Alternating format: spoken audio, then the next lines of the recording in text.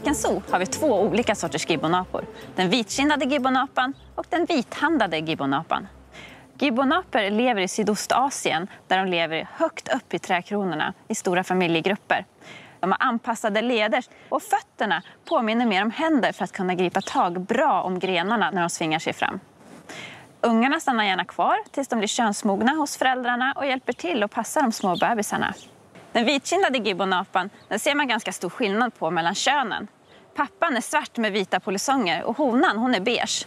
När honan får en unge så är den lika beige som henne och sitter på hennes mage ganska länge.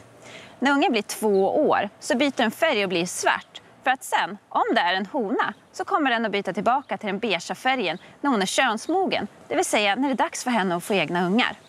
Och killarna, de förblir svarta i pälsen. Till skillnad från vitkindade gibbonapor så är de här vithandade gibbonaporna svåra att se vad det är för kön på. De ser likadana ut. I naturen så är gibbonaporna viktiga fröspridare. De äter frukter, bär och nötter och blommor som de sen sprider vidare när de svingar sig genom trädkronorna. I det vilda så blir gibbonaporna ungefär 20-25 år. Men här på parken så har vi faktiskt ett par hos de vithandade gibbonaporna som kom hit redan 1974.